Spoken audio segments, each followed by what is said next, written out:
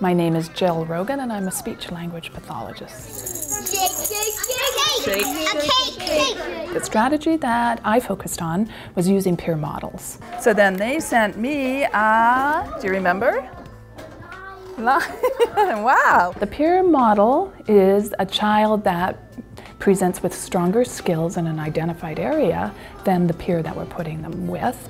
And often the peer personality comes into it a little bit. You want somebody who can really make a connection with their peer and who the other peer is going to accept as a peer model.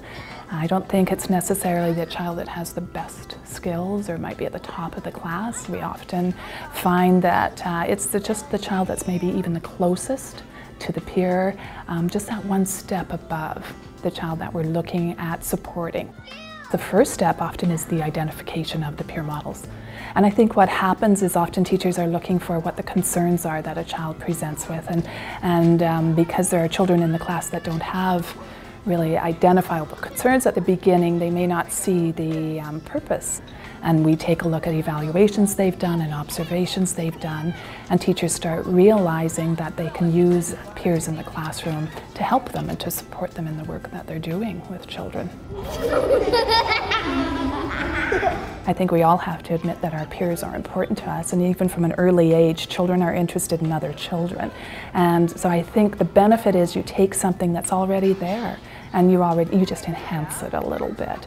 So you're not having to introduce something artificial, and you're also creating a connection socially, and I think that's a benefit to all children. And I think you're introducing a strategy that is sustainable.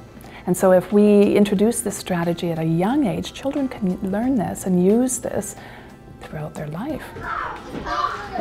I think it benefits the model as well, because I think there's a part of all of us that likes to be supportive and caring about another individual. And I think as a peer model, I see children feeling really happy and good about themselves when they can help a peer in the classroom. I think peer modeling is a strategy that's very easy, so it's one of my favorites, and I think it's just one that's sometimes overlooked.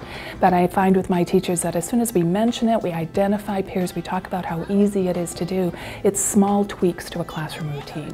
They look differently at how they set up their snack groupings. Well, they're going to do snack anyway, so now they're thinking, oh, now who's in the snack group at that particular table? And so when they're looking at doing a discussion at the carpet time, and if they're thinking to themselves, I just need to allow a little bit more peer-led discussion. I don't have to always facilitate, but if I step back and allow children to start interacting with each other, it's much more fun and engaging. And so I think what happens with the use of peer models is the more you do it, the easier it becomes.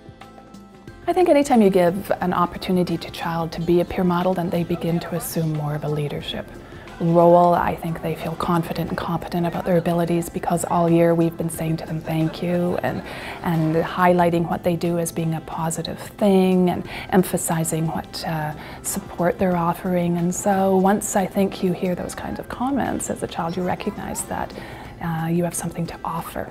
And I think that's what leadership really is.